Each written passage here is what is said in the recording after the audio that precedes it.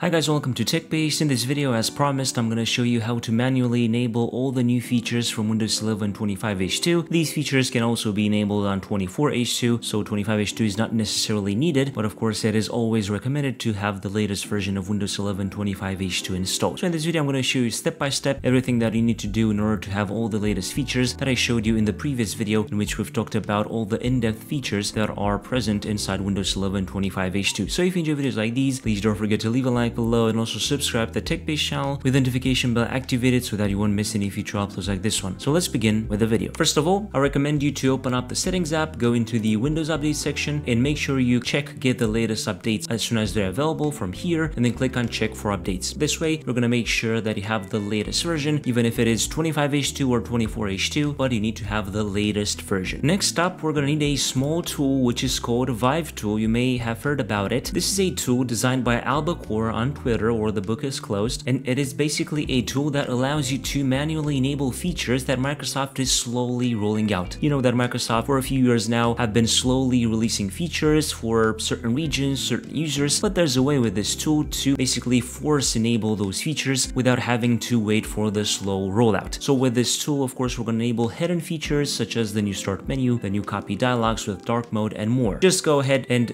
go in the article below in the video description. You're going to have a Vive tool there, and make sure you get the latest version .zip. In this case, I'm going to get it for Intel and AMD. You just need to open it up using File Explorer, click on Extract All, then click on Browse, and make sure you extract it into a dedicated folder. For example, I created a folder in this PC, Local Disk C, Hidden Features. You can just create a folder yourself like this, and then select Folder. Also, copy the location because we're going to need it whenever we are running the commands, and then click on Extract. And this is how easily you set up Vive tool on your computer, as easy as that. Now, what we need to do is to open up the search box, type in here CMD, and then click on Run as Administrator. On user account control, of course, click on Yes. Inside CMD, we're going to have to run a few commands that have been discovered by Phantom of Earth on Twitter or X.com. Make sure to follow him for the latest hidden features and news about Windows 11. But first of all, inside CMD, type in CD and then space, then paste the location where you extracted Vive tool, and then press enter. Now just run all these commands one by one inside your CMD, as easy as that. And after you run each command, you should receive the message successfully set feature configuration. Of course, in the article below in the video description, you're going to have all these commands, so you can just copy and paste them from there without having to do any other things or pause the video. After we've copied and successfully ran all the commands, you can just close out the CMD, and then we're going to also have to open up the Microsoft Store so that we're making sure we have all the latest app updates installed. We're going to go to the download section inside the Microsoft Store and then click on check for updates. What you're mostly interested in is the phone link app and the cross-device experience host, because with these two updated, we're also going to have access to the new phone sidebar inside the new start menu in Windows 11 25H2. Additionally, before restarting your computer or the changes to take effect, just open up the phone link app and make sure you have your phone linked and set up using the link to Windows app on your phone and the phone link app on your Windows operating system. After you've done all of this, make sure you right click on the start menu and then restart your computer for the changes to take effect. After the restart, you may notice all the new features such as the new start menu with the phone sidebar with all the options that I think are pretty cool, the new copy dialogues and other dialogues in Windows 11 that now have dark mode, the new flyouts that you can now change, also the new AI actions inside the File Explorer, and many more features that if you want to get a more in-depth picture of, make sure to check out the video that I've done yesterday or the video that will be linked to this video, because there I'll show you all the features in depth. And after watching this video on the latest version of 24H2 or 25H2, you should have all these new features enabled. I remind you again, all the information, all the steps, the commands, and Vive tool will be in the article below in the video description if you want to get it. And if you enjoyed this video, please don't forget to leave a like below and also subscribe to the TechBased channel with the notification bell activated so that you won't miss any future uploads like this one. I was Emmanuel from TechBased. Until next time, have a nice day.